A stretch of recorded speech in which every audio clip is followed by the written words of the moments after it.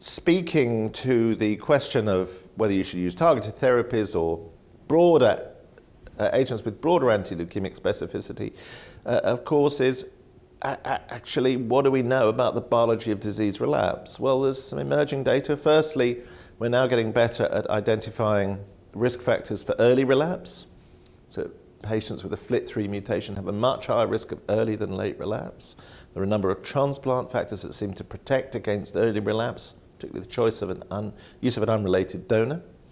And secondly, next generation sequencing data, which shows that quite commonly at relapse, there's loss of mutations, putative driver mutations that were present at diagnosis.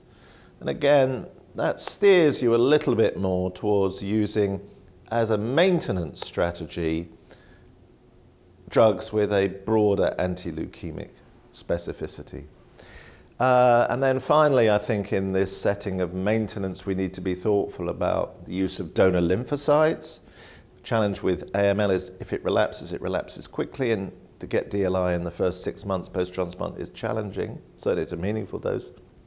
And also there's emerging interest now, of course, about using CAR T cells post-transplant. And that's an area I'm sure there's going to be a lot of research in. So broadly, there's a number of options.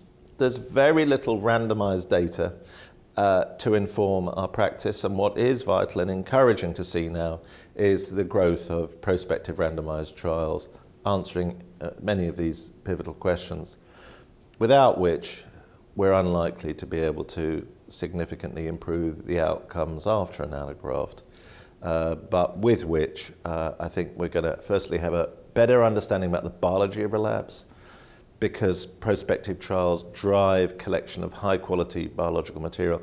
And secondly, there's every reason to believe that there are strategies out there that are going to have the potential to improve outcome.